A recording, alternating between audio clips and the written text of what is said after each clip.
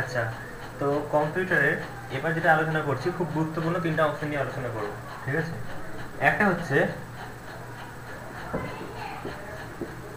কম্পিউটারের খুব তিনটে গুরুত্বপূর্ণ অংশ হচ্ছে ইনপুট,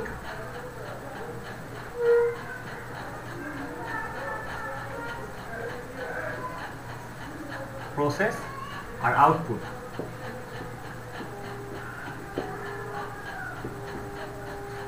ঠিক আছে, তো কম্পিউটারে এই তিনটে অংশ কি করে গুরুত্বপূর্ণ, কম্পিউটারে কিন্তু এই তিনটে অংশের উপর ডিপেন্ড করেই সব থেকে বেশি কাজ। যেমন কম্পিউটারে আমি খুব সাধারণ উদাহরণ দিয়ে বলছি, কম্পিউটারে ধরো তুমি 2+2 করছো, তো 2+2 কম্পিউটার এবার এটা ইনপুট নিল কিবোর্ডের মাধ্যমে, ঠিক আছে? তার আগে বলে দিই কম্পিউটারের ইনপুট ডিভাইস কি কি।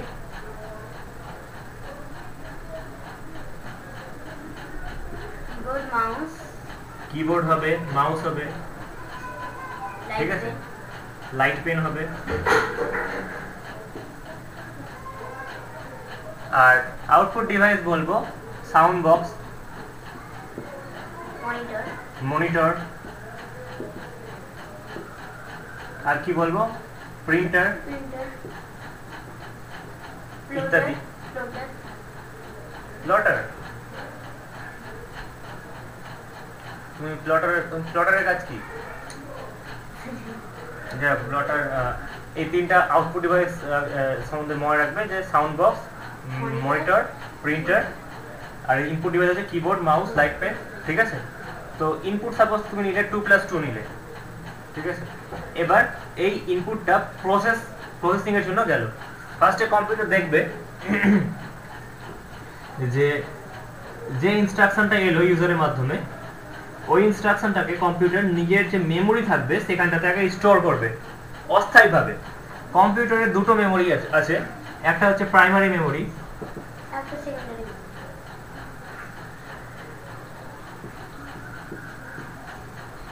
আর হচ্ছে সেকেন্ডারি মেমোরি।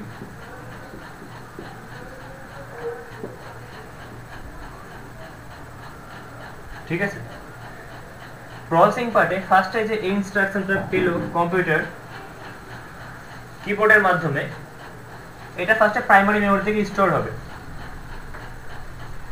এবার এই প্রাইমারি স্টোরেজ থেকে এই ইনস্ট্রাকশনটাকে ফেচ করবে, ঠিক আছে? যেমন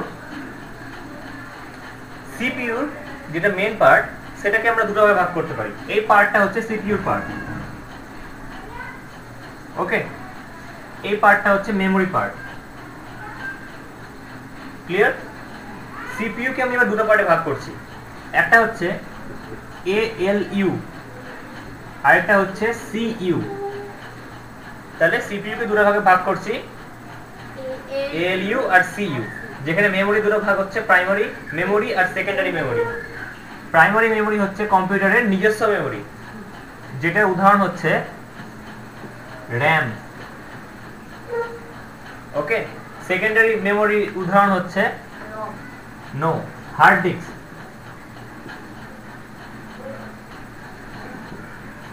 হার্ড ডিস্ক হচ্ছে সেকেন্ডারি মেমোরির উদাহরণ।